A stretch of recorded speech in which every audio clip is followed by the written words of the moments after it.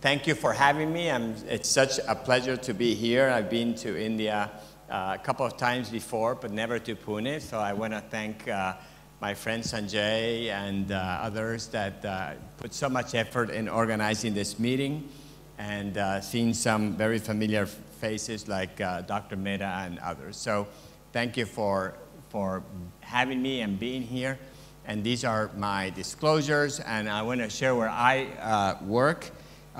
This is in Florida. This is the University of Florida, and that's our teaching two buildings, and that's a VA hospital where we also have a number of 130,000 veterans, and that's our research institute where we work with a group. And if any of you go to Florida, you first do some shopping in Miami, then you visit Mickey Mouse, and then you go to Gainesville to come so I can do a liver biopsy on you.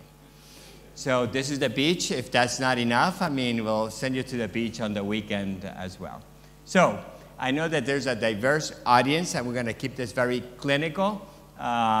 Number one, let's define what it is. So it's hepatic fat accumulation in the absence of alcohol abuse.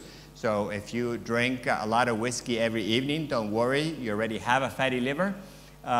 Typically, people are insulin resistant, and they may have diabetes, and it's a big spectrum of the disease that goes from simple fat to inflammation and fibrosis. So the key thing is that the natural history is not very well understood.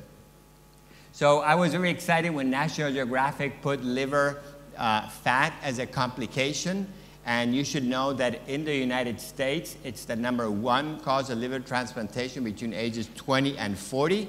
This girl that was on the cover of New York Times is 19 and has cirrhosis from NASH, and it's soon going to be the all-cause, #1 cause of transplantation.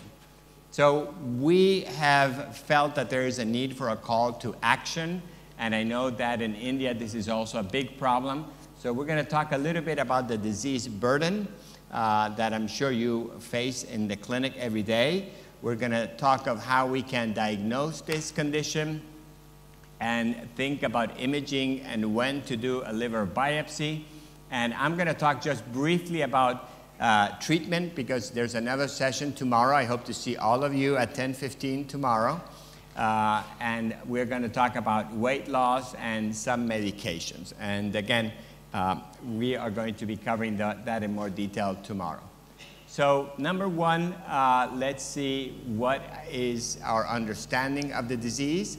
#1, we think that it starts in adipose tissue, whether you're obese or overweight or even lean. If you are insulin resistant, your adipose tissue will be sending free fatty acids to the liver, and you're going to develop steatosis.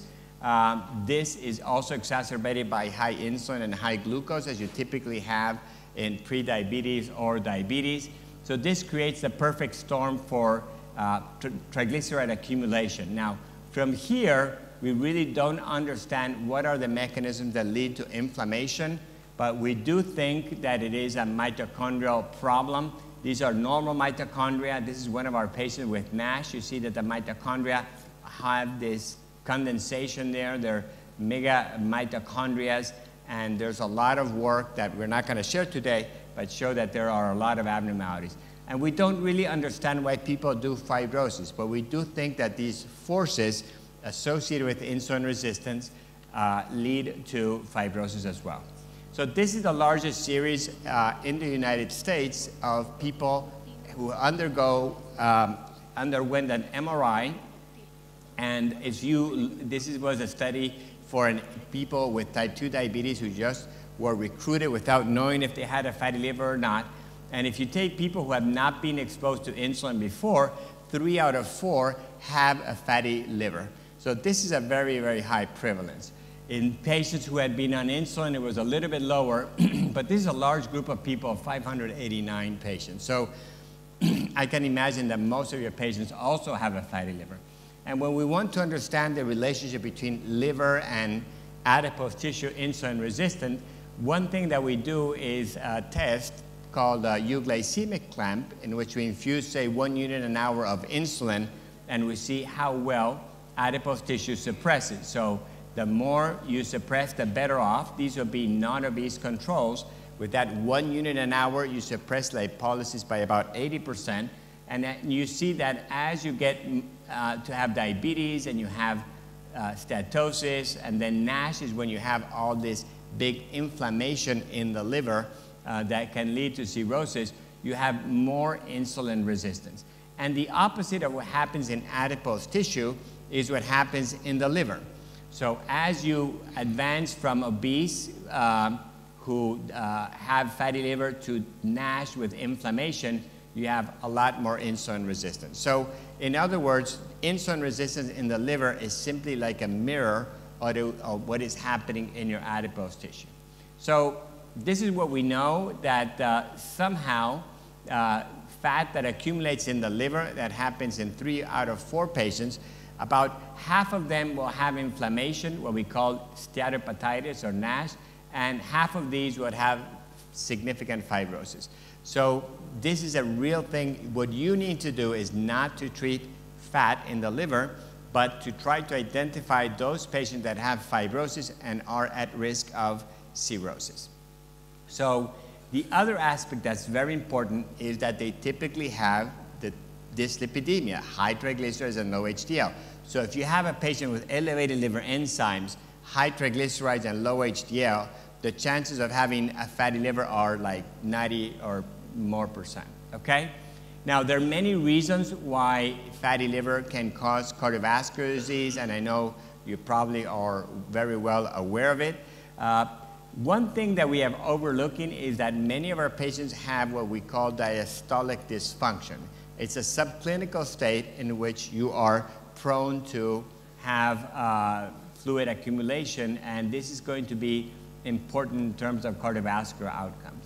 So just for what you need to know at a clinical level is that compared to people who don't have a fatty liver, if you have isolated steatosis, what increased significantly is your cardiovascular risk, okay? Now, once you have NASH, the inflammation, you increase your mortality from also liver disease. So many studies have looked at this, and typically patients with NASH have a 2- or 3-fold higher rate of mortality. But the majority are going to die of cardiovascular disease. So you have to be very aggressive in the management. Now, how are we going to diagnose this? This is very important.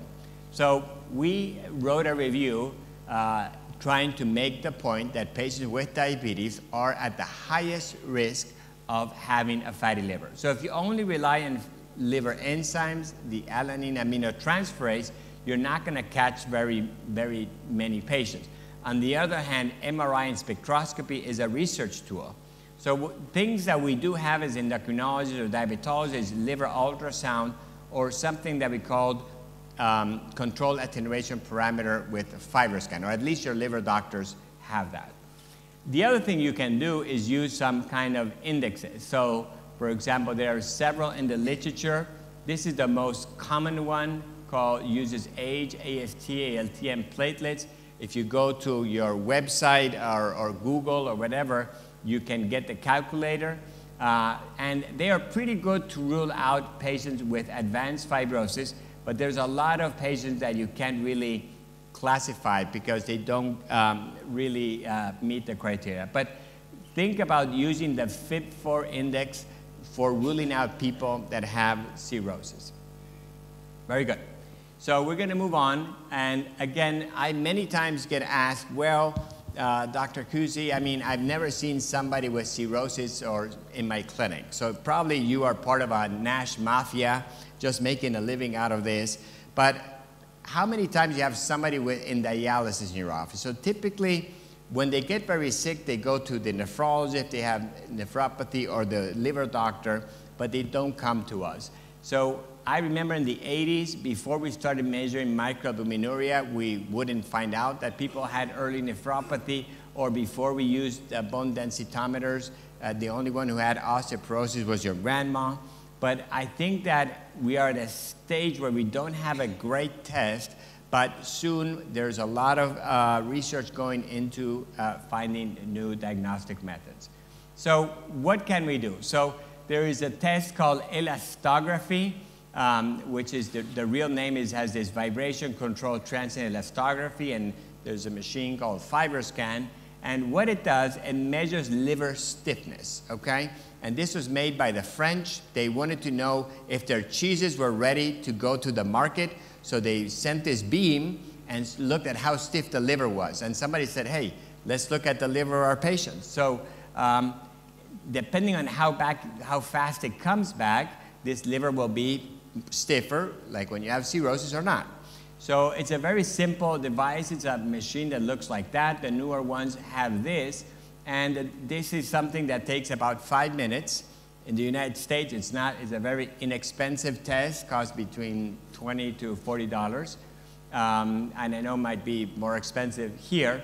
And it gives you these two numbers. The amount of fat, above 250, you have a fatty liver, and gives you a number for your fibrosis. Anything above 7 or 8, you probably have pretty advanced fibrosis. You need to do something. If it's like 14, you have cirrhosis. So this is very useful in the clinic.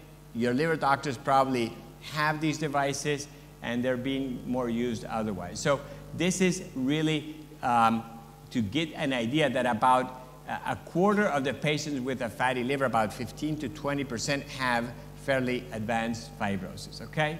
Very good. And the reason why we focus on fibrosis is because it's associated with mortality. So these are the 4 fibrosis stages. This is 0, this is cirrhosis, this is mild fibrosis, moderate, or pre-cirrhosis. You see that as you begin getting more fibrosis, you're at greater risk of having of dying of liver disease. Now, this is what you can look at when you do an MRI. We do it only for research. This person has portal hypertension. You see has collateral circulation. And this is a test that you'll see in research studies called magnetic resonance elastography, okay? I'll just give it to you so you know what it is, but we don't use it very much clinically. Now, the final thing is how the liver of your patients really looks like. This is a normal liver. This is a liver of somebody who has mild NASH. You see all this fat. This is an hepatocyte that's swollen, means that it has ballooning. And this has inflammation. And if you look at the areas that have more inflammation, that means that you probably have fibrosis. So what I want you to remember, if you have steatosis, that's associated with insulin resistance, with risk of inflammation, and with risk of steatohepatitis. And if you have a NASH, now the risk is cirrhosis and hepatocellular carcinoma. So there's, not surprisingly, a big rise in the rates of cancer from liver disease in patients with diabetes that's driven by NASH. And this is how this patient's liver looks like. All the blue is the fibrosis that's associated with NASH. And this is really what we try to turn around, and I'll tell you how to do that. So the biopsy is not something that we're going to do in every patient. We are going to do it only in those who have advanced fibrosis, and if this is going to help you, confirm the diagnosis and use some treatment. And I found that many times it's a very highly motivating thing when the patient really finds that they have pre-cirrhosis and they're a middle-aged individual. So this is something to keep in mind. So this is a little algorithm for us. We want to diagnose fibrosis, not just liver fat. So an easy group of patients are those with elevated ALT or that have abnormal ultrasounds with fat. What you need to assess is if there's fibrosis. So the most practical thing is to use transient elastography, or if not, these biomarker panels, and based on that, you decide what to do. If they happen to have a lot of fibrosis, you're going to talk with your liver doctor and try lifestyle or pioglitazone. If it's intermediate risk, you'll discuss this again with the patient and see what's better. Low risk, you're just going to follow them over time, and those are the two tools that you have. Very good. So in the next 5 to 10 minutes, I want to tell you a little bit about the treatments, but we're going to talk more about that tomorrow, and I'm going to run from here to next door to talk about whether pioglitazone is a good drug or not to use, and you'll see that it is a good drug, at least to treat NASH. So we'll talk about that. So number one, this is the breakfast of many of our patients in the United States. Actually, I had a patient last week who eats 2 of these at lunchtime.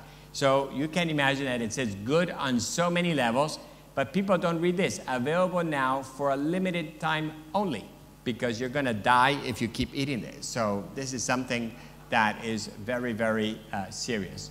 So the other question that I get from primary care doctors, why diagnose NASH if there are no FDA-approved treatments? And this is definitely very, very wrong, because there are things that you should be doing in your clinic now with your patients. There was a great presentation this morning about ketogenic diets, weight loss by any means, by famous Dr. Mehta. So you can know that all of these, anything that makes you lose weight is very, very significant, okay? If you can lose 5 to 7% weight, fat melts away. But if you lose up to 7 to 10%, even the inflammation and fibrosis gets better, okay? So the second reason why you should do something, if you don't believe me, believe the ADA. After many years of harassing them, finally, they decided to put this statement in January: patient with diabetes or pre-diabetes and elevated liver enzymes or fatty liver and ultrasound should be evaluated for NASH and for fibrosis, okay? So this is something that we are going to be doing on a routine basis in the same way that we do microalbumins or an eye exam once a year. And hopefully this will catch on. I just want to show you a simple study done by Dr. Lim and Dr. Taylor in the UK. What they did, they took a group of patients with type 2 diabetes and put them on a 600 kilocalorie a day diet, which is pretty rough. I have not tried to do this in San Antonio or Florida because I would never recruit anybody. But if you do this, look how liver fat melts away in 8 weeks. It's something highly effective. Look at this patient at 36% fat. Normal is to have less than 5% fat. Actually, lean individuals don't have any fat. And you can see that just after 4 weeks, there's no fat in that liver. So this is something very, very dynamic. And this is what the guidelines of the Liver Society in the United States, and they're similar in Europe, want you to do. Weight loss, at least 7% and ideally 10% can improve even the scarring in the liver. And exercise helps you lose weight particularly, and bariatric surgery. So I'm not sure how extensive is bariatric surgery in India, but it is a great way to improve your liver. Then you have some medications. Metformin, great medication for diabetes and hyperglycemia, but does not have a huge impact in NASH. GLP-1 receptor agonists, at the time of these guidelines, there was only one study. There's another study coming next year with semaglutide. And where we have the greatest experience is with pioglitazone in patients with or without type 2 diabetes. And this is something that I'm going to share very briefly. How does pioglitazone work? You say, well, if you gain a little bit of weight, how can things get better? And what pioglitazone does, it changes your fat to make it the fat of a lean person. So my choice is that people lose 10% of fat, but if they can't lose 10% of fat, they take pioglitazone and their fat begins again keeping the fat and typically not releasing it to the circulation.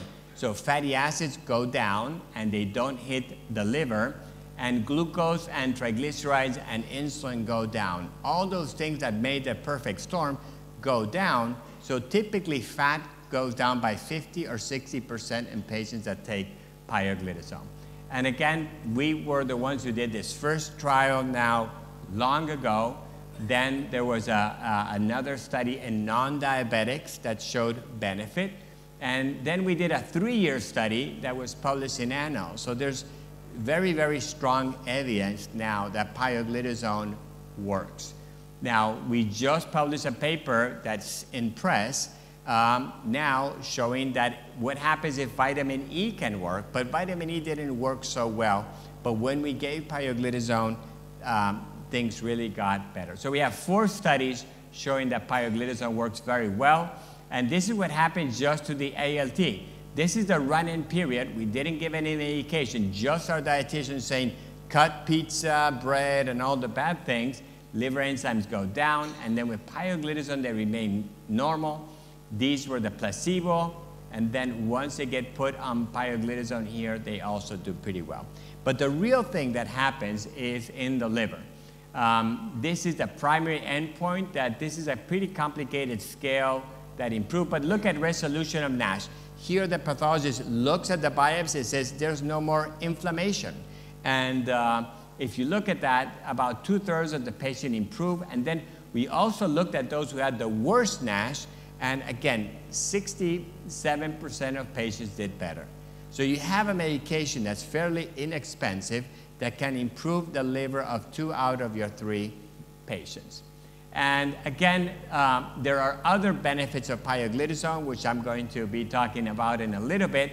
You not only improve the liver, but you improve the lipids because you lower triglycerides, you increase HDL, you improve insulin resistance, you reduce cardiovascular disease, and you also prevent diabetes. It's the most effective drug to prevent diabetes, with a 70% reduction in the progression to type 2 diabetes. Now, there are other things that you need to monitor, okay? So there's weight gain, but again, it's a healthy weight gain. I don't like any weight gain, don't get me wrong, but I would like our patients to understand that if there is some weight gain, it's going to be associated with a reduction in cardiovascular disease. It's the only time when you gain weight and you have about a significant reduction in cardiovascular disease. Some patients are going to get edema. So I would avoid it if your BMI is very high, above 40, if you're high doses of insulin, or if you're on amlodipine, that also causes edema. There is some bone loss, and the issue of bladder cancer has kind of gone away. You might have heard some studies. There are now 23 studies. 18 are negative. And those that are positive, you would have to give pioglitazone for 3 years, depending on the study, to 877 to 4,500 patients to have 1 case of bladder cancer. So anyway, I always do a urinalysis, make sure there's not hematuria. And the other thing that is being very confusing is whether it causes heart failure. And I'll explain that in my other talk. But we've known for a long time that pioglitazone improves the heart. And there's been a recent study by the group of Dr. DeFranco who showed that patients with type 2 diabetes that don't have diastolic dysfunction have an improvement in their cardiac function. So in reality, what happens if you have undiagnosed heart failure and you have edema that happens in 1 out of 20 patients, you're going to have an increase in heart disease. So in practical terms, because I want you tomorrow to begin diagnosing your patient with NASH and treating them with lifestyle and with pioglitazone, first you get the labs, you get a urinalysis to make sure there's no hematuria. You're going to do a liver ultrasound if you have a FibroScan, or you send it to your liver doctor. You're going to maybe, if it's a postmenopausal women, check for osteoporosis, make sure they don't have heart failure. That's very, very important. I think patients that are very obese tend to have edema. So this is a bad choice. And people who take amlodipine, particularly 10 milligrams, tend to have edema. So that's not a great combination. I typically start 15 milligrams or 30. And then what I do in the next visit, if there is good tolerance, I might increase it from 15 to 30. In the studies, we use 45. But in the clinic, I only use 30. In the studies, we wanted to see the maximum effect. But in the clinic, with 30 milligrams, you get probably 90 or 95% of the benefit, okay? And then you look for ankle swelling, any shortness of breath, et cetera, et cetera. Now, I'm going to just finish in the last 3 minutes with some information on other agents that you may be using. This is something that's coming out in Press. I reviewed all the studies with liraglutide. So typically weight goes down, ALT improves, and liver fat goes down. So this is a good approach, but it's not only for liraglutide. We see it, for example, with dulaglutide, liver enzymes going down, probably fatty liver getting better. It's just a function of weight loss. What other agent can we do to help for weight loss? Well, we did a study with canagliflozin, which there was like a 40% reduction in fat, but also some in the placebo. So it's really a function of weight loss. You lose weight and liver fat, this is intrahepatic triglycerides, goes down. Okay, still there's a patient on placebo who lost a lot of weight. So it's really a function of weight loss, and there's similar studies with dapagliflozin and with empagliflozin. So this is the future spectrum. If you think you have a lot of diabetes medications, there are as many drugs for NASH, which I'm not going to torture you with, but people are trying to find pioglitazone-like molecules that don't have the weight gain. There's a number of other agents that work with FXRs. There's a number of other agents working at different steps of the cascade. So just to give you some background of where the field is going. So what I really want you to remember is we start with fat, but not because we want to treat fat in the liver. What we want to treat is fibrosis, okay? And weight loss of 7 to 10% induces regression of fibrosis, same as weight loss with any medication or pioglitazone. They all help the inflammation and the fibrosis. So your next step is to see if they have fibrosis, and if they have fibrosis, then you do lifestyle and pioglitazone treatment. And again, that's your more practical approach, the imaging. If not, remember Googling or putting in your web browser FIB4 or the NAFLD fibrosis score, okay? So with that, I'm gonna just finish. I know you have many choices now in your diabetes scenario. TZDs have been relegated to those if you don't want to cause hypoglycemia or as the medication of the poor in terms of with sulfonylureas. But I think where we're going to go in the future guidelines will be to incorporate TZDs as the drug for NASH. So my last slide is here to remember NAFLD is causing a lot of harm in our patients with diabetes. Your liver is just a mirror of your insulin resistance and your dysfunctional fat. High-risk population for fibrosis are obese, diabetic, and those with high liver enzymes. Cardiovascular disease is going to be the #1 cause of mortality. You can give statins to these patients. Give your patients statins because it's safe and it does not typically increase liver enzymes. Diagnosis, fibrosis is really what you want to find, and it's a predictor of mortality. Liver biopsy for those in whom this will motivate the patient and whom you want to be sure of the diagnosis. And again, focus on people that have fibrosis. Liver guidelines provide lifestyle, and if you have NASH documented, you use pioglitazone. And I think for you to remember, pioglitazone will be to NASH what metformin has become for the management of type 2 diabetes. A very cheap but effective approach. And the ADA has also incorporated NASH as a complication to treat. And in the ADA guidelines, pioglitazone is also cited as a beneficial thing. So with that, I'm going to finish. Thank you for this invitation. This is the team of people that make it possible. Please come visit me.